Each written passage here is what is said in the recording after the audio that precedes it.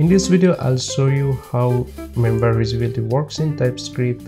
So we'll learn what is public, what is private, and what is protected.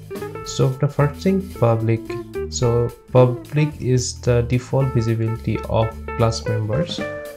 So let me create one class student, and let's say we have one age value, and suppose it is 20, and we have one name.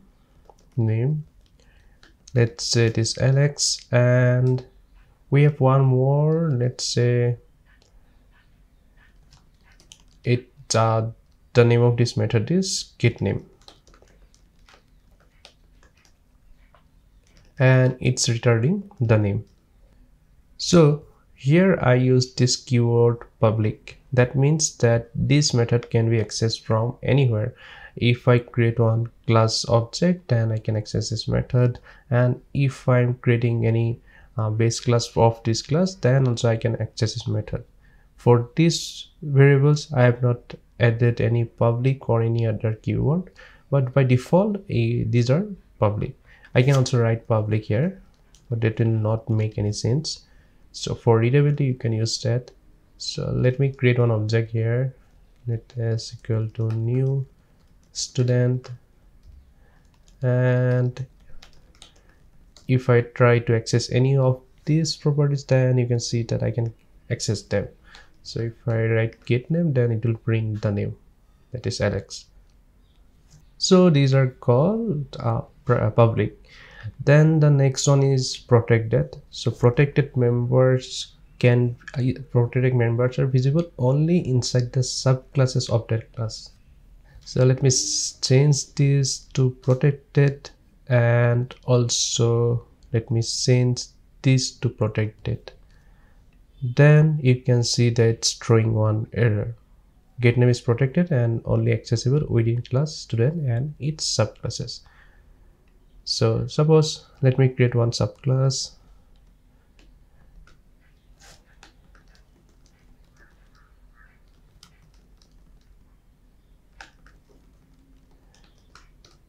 Okay, let me write one method here. Suppose it is public getName,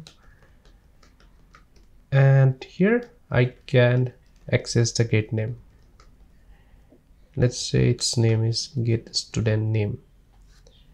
So I can access the getName, that is, it will call this one getName, and it will get the name property from this class. So I'm gonna create this substudent, and here I'm gonna call getStudentName, and also we have to return this. Then you can see that it's printing Alex. Similarly, age is protected, so we can't access it from here.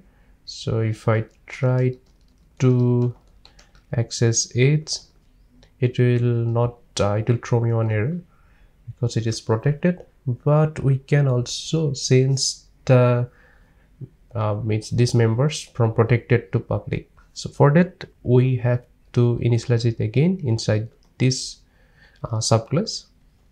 So if I give it as 30, then it will be public. Now if I try to access age, I can see if it will print 30. So we have changed the this protected to public. And we also have private. So if I mark anything as private, then we can't access it from anywhere. So even from the subclass, we can't access it. So you can see that it's throwing one error.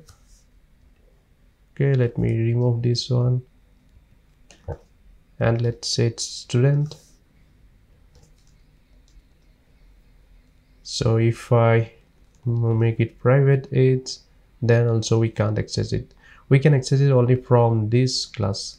So let me create one public method here, getAge, and I can access the age from here. And if I want the age, then I need to access it using this method, getAge. So it will call this and it will return me the value of 20. There is one exception here, so we can't access the private properties like this, but if I write any other method inside this class and if the method is using any instance of student, then it can access the private properties. So let's say is equal, and suppose I'm getting another student object here, then I can access the private property of this object. So I can access it and this dot age return. So I can access the age property here. So let me create one more method, set age, and it is suppose taking one number and it is assigning the age value.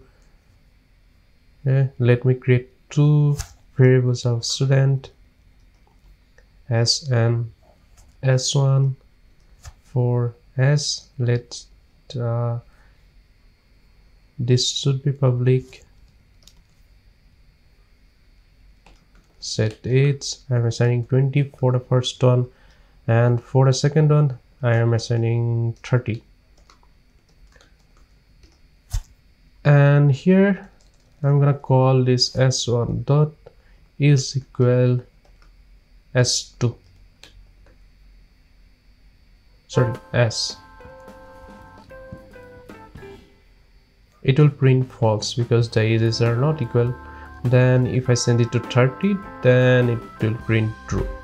So you can see that we can access the properties even if it is private. If you have any question, please drop one comment below. Thanks. Bye.